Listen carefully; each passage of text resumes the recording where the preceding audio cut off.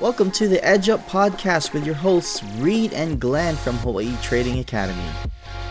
I wanna throw the question to you, Gun. Like, what is define success, man? What do you see as success? And I'll be happy to share mine after the Yeah. success specifically in trading. In trading, right? Success in trading, right?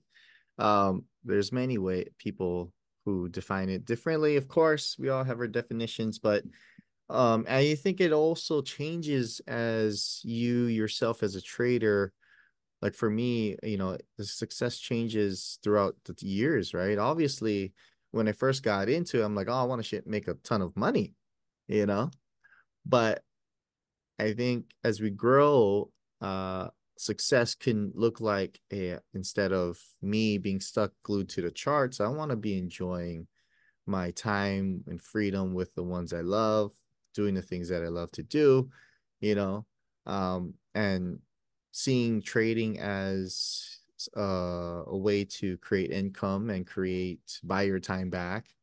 But also as in when it comes down to like the daily things, like success in trading is being able to execute your strategy as best as you can. Don't allow emotions to make your financial decisions. Don't repeat mistakes day in, day out. Like you're growing, you're learning. Yes, always learning and even meeting wonderful, great, awesome people in the community, and using the money to help better the world, you know? And that's what success looks like to me as a trader. Of course, people get caught up in the fancy blingy stuff, but ultimately to me, that's what that means. What about you, bruh? I, Along the same lines, man. Like I immediately think of like success as it's a vehicle, or trading is the tool or the vehicle to success, and success looks like living life on my own by my own means, the way I want to live it, doing the things I want to do when I want to do it, with whomever I want to do it with. I think that's the real definition of success. I kind of define it like, or I see it as, let's say something comes up and you just don't want to do anything for the day. Like you could choose to do that. It's choice. Yeah, it's freedom of choice almost. Whereas like if you're stuck at a desk job, or like stuck at a specific job, you have to either tell someone, you have to have a valid reason or excuse, and you're responsible to someone else, and rather than just yourself. Yeah. So that's in a definition of success. There's a time and place for the fancy travels, the fancy luxury goodness of life that modern society calls luxuries. But I think at a deeper, meaningful level, success is, yeah, there. And to a sense, there's like it's doing what we do, man. Is just helping people get better at being more being better, just being better in general, Yeah. helping people be better, helping traders be better traders and people, Yeah. best Yeah. version of themselves. I think like success is, it could be the end goal for many people. For some people, it could be just like a moving target. We hit different milestones in our lives, and we know that we have more in the tank as far as potential, and so it could lead to bigger things. Like I've never dreamt about like doing the things we're doing now, like it wasn't on my radar back then. And it just shows, I think, what's more important than, I think, hitting success itself is the road to success, you Mm, know. And the few success. things that come up with that, right, is consistency, as we were kind of started off the podcast here. The consistency, bro. Like like you mentioned, there's only 95% of the traders fail in a prop firm challenge, for example. And that road to success is only available to the 5% of the population, or the people who are in the field trying. And so what is a like definite the the defining or separator between those two groups, you know? So I was looking up about like success and like these statistics and everything because we always hear it, right? And it's kind of funny, man, because like when we hear that stat, why does everyone focus on the bigger number? Like everyone focuses on, oh, only 90% or 90% of traders fail, 95% of traders fail. All right, so why are we focusing on the failure rate? Why not? Let's look at the success rate. So 5% succeed. And what are those 5%ers doing? You know, and fun fact, there's a prop firm called 5%ers. Just wanted to throw that out there. If you wanted to get funding through them, there is a firm called 5%ers. But anyways, I think Mike Belfour said it best. He said like success is sustaining the energy to improve daily. You must become an elite performer, and you do that through your willingness to learn. And it's not belittling another person's success or bringing up how hard it is to be consistent in this industry. Because, like we said, do you want to be part of that 95% or you want to be at the 5%? So Mike Villafort puts it clearly that, like, the 5% of the people, they're not looking at others and saying, why they can't be successful or why it's so hard or what consistency really is. The 5%ers are doing the consistent thing, and that is they're actually doing the work. They're actually putting in the time to learn, to open their mind, to say, okay, I was wrong. How can I improve? I don't want to be part of that percentage. I want to be a 5%. What are you doing right? You know, they're asking those questions. They're doing the work. And so he also talks about it about in this post on how um, the best traders, like you could come in and do the work, and there's traders who have actually been able to trade firms' money and everything. But the moment that they start deviating from the learning process, meaning like they think they're too good, that they can't fail, that's when they actually let these traders go off of their floor, because that is a true sign of failure. Is you're the unwillingness to learn, the unwillingness to change, to say that you were wrong. And so he's like, they're plain and clear with their rules on at SMB Capital, right? And so I think that's a good rule of thumb to follow. Yeah, I mean, there was a saying I heard, like, if you're not growing, you're dying, right? So, like, one of the biggest uh things that people, what was that stat? The biggest things that people don't realize, that are dream killers, is comfort. Comfort Mm-hmm. kills, guys. Those traders you're talking about, they made their way up and they're successful. They just got comfortable. They got comfortable because they made a decision. And it comes down to that, making a decision to be better. Like, you have to, in order for anything else to happen, you have to bet on yourself, believe in yourself. Know that, make the decision. Hey, I want to change my life for the better. I want to go ahead and do that one more thing, spend that extra 15 minutes studying, 1 hour, daily, or, put down the phone on social media because I don't need any more distractions. So you guys got to make that decision, because, like, little by, I mean, if you're not strict on yourself, then how you do anything is how you do everything. If you, like, half-ass it, I admit I have my times. I'll half-ass things, but the end result I get is not the thing I want. And so it kind of puts me back in line. I mean, we just finished trade 60, and, like, we like to do this right away, right after the holidays, because everyone lets loose. They loose, on the holidays. We just, go down the speed and enjoy the time, enjoy the food, of course, snacking too much. But that the whole program with Trade 60 is like, here's our blinders in a way. Here's our structure of how we're going to do things in a day. Like, we have that list. We're going to do the workout. We're going to go drink the water, do the reading. And, that puts us into a good momentum to kick off the year.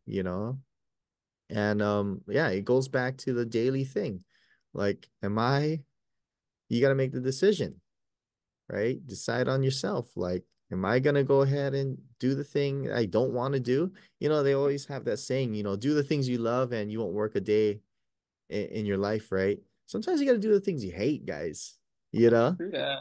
You True gotta that. go to the gym when you just dislike it at the most. You gotta go and spend that extra time to go study. You gotta read the books, watch the videos, reach out to the people that might be intimidating to you, or maybe humble yourself and actually just listen and learn, right? Um, Always try to stay the student, you know. And that's something that Reid and we care as a trait. Like, we are learning every day. Like, there's no, we'll never get to that point where we're like, oh yeah, we're too good to learn, Like, I think there's that other saying, right? A closed mind is worth as like a closed parachute, Like, you can't, there's nothing, like, you're so enclosed in your beliefs and thoughts, and the world's out there, 8 billion people, right? There's For the traders, there's going to be a small group of successful traders who's consistent. Like, why don't you just figure out, instead of focusing on a 95 failure? I mean, I think society is attracted to negative news. That's part of the reason why we're always attracted to that number.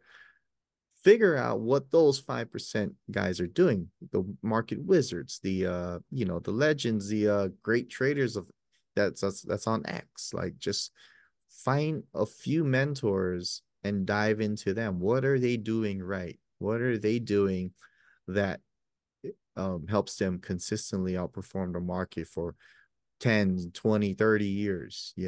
There's these guys that put out track records. They have to. It's public. They have to be public record. 13F reports. What are these funds doing? And that kind of goes back to, when you wake up, am I going to get better today? Side note, what was that track record that you posted? It was gold, right? A gold. Yeah, it was this hedge fund in Europe. They're currency traders, Forex, but they only do gold cross pairs. So gold yen, gold euro, gold USD. Yeah, that was cool. So I brought it up because if you guys don't know, Glenn posted a track record in our Discord. By the way, our Discord link is below in the links. But in this screenshot that he sent, it showed their losing months, right? It showed some losing months, but of course, overall they were profitable and they netted green. But the point of this little segment I wanted to point to is that there's two things here. Is you could be consistent in one way, but it's not moving the needle forward. So we're always consistent. That's something that I want all traders to understand that's listening, is that we're always consistent. We could consistently be opening the charts, looking at the charts, placing the wrong trade, and then closing the screen. You're doing something consistently in that sense. But how to become better as a trader is we need to move the needle forward. And that means logging everything, journaling everything. I don't know one successful trader who doesn't track every single trade or what they're doing in the market. Whether you're a scalper, a day trader, or a swing trader, they have a system of record keeping and they make time to review their performance. So you can't just be firing away rapid machine gun and then wondering why, oh, and then focus on, yep, 95% of people fail. I gotta do more. You definitely do gotta do more, but not more of the same thing. You gotta change it and do more of something else. And that's one definition of consistency as far as action goes. Now I want to talk about more minute details in like specifically trading results. Now, referring back to that firm in Europe you're talking about, Glenn, is the gold forex pairs uh, traders, is the fact that they'll go on 4 to 6 months in profit, lose 2 to 3 months, and then again gain it all back and more at the end of the year, right? So the point being, you could win 6 months and then lose 3 months, and it doesn't mean you're not consistent. Markets change, people go through ups and downs in life, whatever it is. You don't know and they don't know unless it's documented and journaled. Oh, okay, so during this time, this was before the great housing collapse or something. And you don't know it while you're going through it, but you looking back, you will know it. Oh, that's why the market was behaved this way. That's why my strategy didn't fit this market for 3 months because of this tariff that happened. And that's why my strategy had a rough patch. So again, you could lose months on end. You could lose years on end. It doesn't mean you are a failure or your system has failed. Again, markets change, but the point being, journal everything consistently. Be have good consistent habits there because that's part of the process. You're gonna learn. You're gonna discover who you are and how your system functions during certain times. That's all I really got to say, man. Yeah. Yeah, it's just pretty much gathering the data and then putting it and documenting it, as Reid was saying, and just building those small, minute details. Compounding work, compounding your actions. That what you'll be doing like a daily, it stacks up. And at the end of the day, you got to look back and do a self-reflection on yourself. Like, hey, if I have this goal here, am I doing the daily actions I need to do in order for me to hit that goal? You know, am I way off? Right. And, and, and it's just a matter of that. And it's so easy to get suckered and distracted by social media, get influenced by it, by all these different things, these facades, these egos. But at the end of the day, like you gotta figure out how to protect your space, protect your head space, and keep your focus on the things you want to do. I think that's a big thing too. People um they drift off so much and they get distracted from the main thing. You want to keep the main thing. Like stop trying to like just do this one thing because I'm gonna jump to crypto because it's picking up now. You know, there's just if you have a valid strategy that tells you to do so, then okay. But well, why are you gonna do that? Oh, because the hype's there. The track record talking about, like, the guy was asked, hey, how come you don't put crypto in your portfolio? And he has a set criteria for him to be even enter the market. Other than that, it doesn't really exist in his mind. Why is that? And that leads him to produce the numbers he's producing. I think since inception, 75% return, And right? which one is this one? Which one is that? The gold hedge fund. Oh, that one. Yeah, yeah. Yeah, since 2015, I'm reading the track record. They had their first year, they had 5.2% return. Next year's 36% return, 24% return, followed by -6%. And you fast forward it, the cumulative return since they started was 75%. Wow. And they're managing over $1 billion. Okay. Wow. Over $1 billion. And so for some person on Twitter X, hey, you guys should add crypto to your portfolio. It's picking up. Like, dude, I keep the main thing, and it's gold. Yes, sir. That's it, dude. And I think that makes me think like a lot of the crypto traders they're on the younger side, and thanks to Robinhood, that's why really exposing people who never thought they would trade into the trading space. And these kids are YOLOing money, and they're getting a fat amount returns. I'm talking like 200-300% returns on one tiny position, and they think all the markets are that way. And then when you're not diversified, you're a dinosaur, right? We're dinosaurs, man, if we're not diversified that way. But I would love to have a 75% return consistently over decades versus a month of 200-300% return just to YOLO it and lose it all over the next 6 months. You know what I mean? Yeah. So I that's the kind of consistency I encourage our listeners to look for is those consistent 2 to 3% month returns, because And that's another thing I thought of just now is like these kids, they want to have these 100, 200, 300% returns. And I'm not even just talking about kids. I'm sorry, I keep saying that. But like Don't date, just like don't age us, bro. I Like, know, those man. are age. But traders want these returns, right? Because they don't have enough capital. But what if you had $1 million in capital or under management?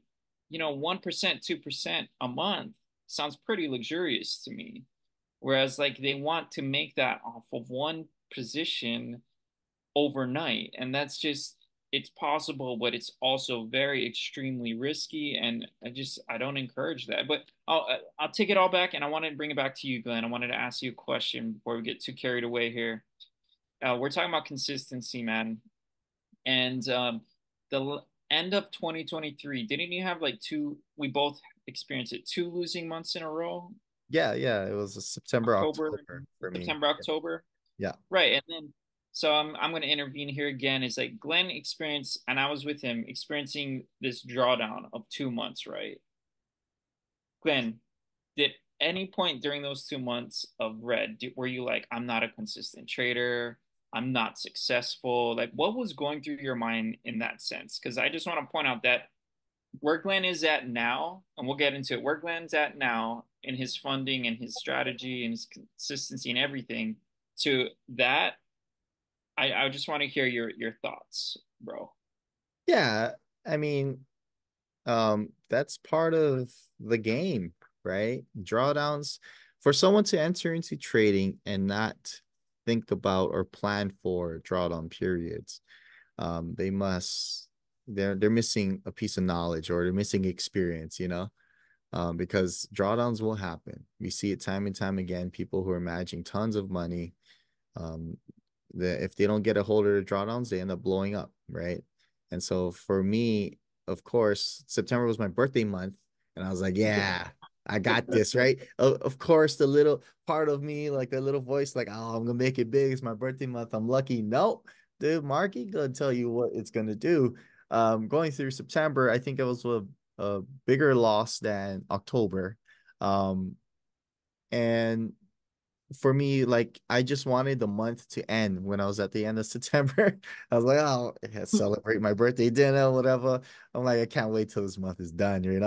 Um, but I had to keep on trading, right? I had to keep on trading. I still got my systems in check. Um And you're still logging it, you're still I'm journaling all still those losses. journaling it, right? I do the monthly review, and then October comes around and the market isn't looking pretty as well, right? But I started off the month of October with a nice gold trade. I think that's where it broke 2100 for the first time, I think. But I was able to catch that move. But after that, like it was just crappy losses, lots of chop. But at the same time, so what's going through my head at the time was like, I have to just take it one day at a time. I have to it sucks losing, but at the same time I cannot r- uh, have my mind think like, oh, I need to catch up. Oh, I need to do this to because I'm down this much. I'm like I have to come in with a neutral, clean mindset and look at the price action. Is it conducive to my strategy? Do I place a trade? Is it telling me to get in? Is it telling me to get out? And this is where risk management, it was a good reminder how I was able to withstand these losses because my risk management. I did not leverage up when I'm in the losing period. I stuck to my rules. I stuck to my foundations of making the more logical action decision rather than the emotional. So after You actually October, risk down. You risk yeah, down. yeah, after a certain point, I have a rule. I think after 7 or 8 losses, and I'll risk down a little bit more, and that will take me through, of course. And because I know at the end of the day, like I just need a few winners that'll clear my losses and then some. And sure enough, I was able to withstand the October period, and November came around, and those first few days of November came around, Santa rally started. And Yeah, so and uh, so like that's trading. You have to just be able to live to trade another day, you know. I've made the mistake of blowing my account, and really being unable to trade because I have no money to trade. That's a worse position. And hopefully, you don't, as a trader starting out, you don't want to be constantly in that position, and because it does affect your mind. And so if you are trading your system and you're in a drawdown, your risk management and sizing is going to be your safety net. It's your lifeline, and you have to protect it at all costs. yeah. To me, like you just explained so many ways in which you're consistent, and that I would define consistency. You were consistent in logging your trades through the losses. You're consistent in trading your system that you know works. You didn't try to change it. You're consistent in just accepting it. I think that's a huge thing, is like you accept it and moved on. That's a hard consistency pattern to develop. But once you get to that level, you could be where Glenn's at. You know what I mean? And you're funded now. You're a fully funded trader, and I think it's just a testament that you don't have to win every single month. That's the big point I want everyone to take away here. Yep. And you could actually lose more as far as streak goes. So, like you were talking about losing 6 to 8 trades in a row, you don't have to win every single trade. You don't even have to have a higher strike rate, meaning like you don't have, out of 10 trades, you don't have to have more than 50% right in order to be successful. I Yep. think in one study, the lowest on a system you could have is like well, at least a specific system I was looking at through TrendSpider is 24% strike rate, but like a 5 to 1, it's something like that. And you could still be just over break even success. Like it's not a lot, but basically my point being is you don't have to have a high strike rate to succeed in the market. Right. So Right. I heard this in a podcast from one of the I don't know if it was a market wizard, but he describes trading as like, how they have like the Macy Day parade, right? yeah. and people camp spend tons of time to camp out to go get a good spot on the sidewalk, right? So trading is just that. Like, there's a parade coming, right? But all you get daily, you don't know the date and time, but you go and set up your chair on the sidewalk and you wait for that parade, and most of the time it doesn't come, right? And then when you do show up on that day, set up your chair, you sit down, and the parade comes. You get the best seat in the house, and you beat the crowd before all that happens. And that's what trading is. Almost, it's like you have to be showing up for that day when the trade comes, because um, and you're gonna ride that winner. You're gonna be able to position yourself to be able to take that opportunity rather than blowing yourself up and then missing it. That's more painful. All right, so I'm gonna leave this. This is the last. We're gonna wind down the conversation here, but I wanted to ask you one last thing here, Glenn. Is like, referring back to the losing streaks and everything. We all deal with them. I think a lot of traders, they're afraid to accept that it's them, that it's on them. It's not the market. It's not their system or anything. It's them not being consistent. And so I think they're just not comfortable confronting themselves. Hmm. And one, they don't have that information because they're not journaling everything. But when they are journaling everything and they come across 6 to 8 losses in a row, this is kind of a double-edged question here. Is one, how do you get comfortable with sharing your struggles, like just with me and even just yourself? It starts with yourself first, right? You Yeah. have to confront your own struggles, then you're confident enough to bring it to someone outside of yourself, which is like someone like me or our community at HTA. And then so it makes me think like if you don't struggle, you won't learn. So my question to you is like what were some things that you learned in that 2 month drawdown, or like just maybe it doesn't have to be that 2 months, but when you do encounter those sequence of losers, like what's something you learn that you could take away that maybe you want to bless us with some wisdom here, man? That's a good question, dude. I mean, there's different layers to this, and one point that you did bring up is a community. Having a trading partner. I mean, of course, when you're going through a tough time, you let yourself know, plus you and you let your spouse know if you do, if you are married, right? They're gonna know. They get the behind the scenes access, and we can bitch to them all we want, and because they're not keeping up with the markets, my wife is gonna be like, oh, it's okay, but they just don't have that understanding. And so what I'm saying is, find that either that another individual where you can talk trading with, because it's good to just release it, or find a community, or even find mentors. Mentors, their role, you know, they'll help you in different aspects, especially blind spots. You could have the best notes in the world, document everything you do, right? And you're going to see it from your side only, no matter what. But when you bring in a third person, another person, even beyond your inner circle, they can point out things. And it's really key, I think, to go through that process, because one, it brings acceptance that you're in a losing streak or going through a tough patch. Um, and being aware on where you're at in your trading. Okay. That's one. It's not going to be all the kind, all roses and in smooth pathways, roadways. There's going to be tons of potholes and roadblocks, detours, and being aware is a key thing. So if you are trying to find a community or a person or a mentor, really know the like that they will bring out different perspectives in what you're going through. So you got to be aware.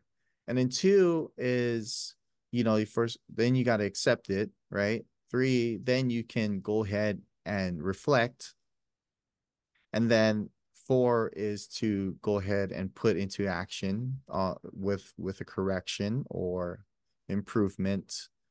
And, like we go back to our community, that's what we're helping traders do in our community. We're providing them a platform to share their experiences. We do want the one-on-one coaching, and we feel like we're empowering the clients or the students who want to learn, giving them that piece of confidence, that boost of confidence that they never knew they had, you know, and that's going to help you carry and kind of shortcut the learning curve. Everyone will have that learning curve coming into the markets, you know, but if you are utilizing the resources that's out there, and making the decision that you want to get better, the coaching, the mentoring is definitely a big help.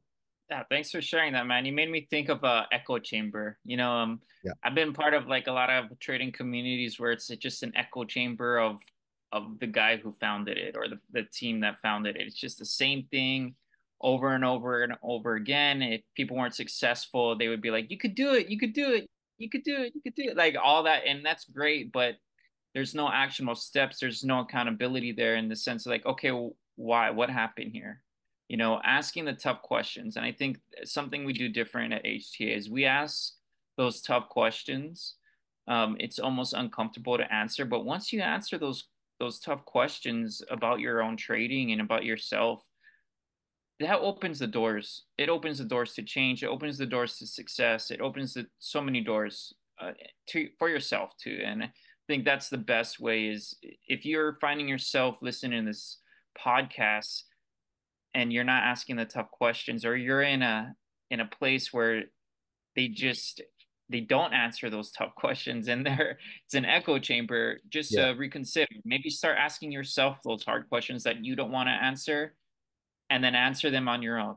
Answer them in your own deep consciousness, and then begin to share it with your close friends, and then maybe just a stranger.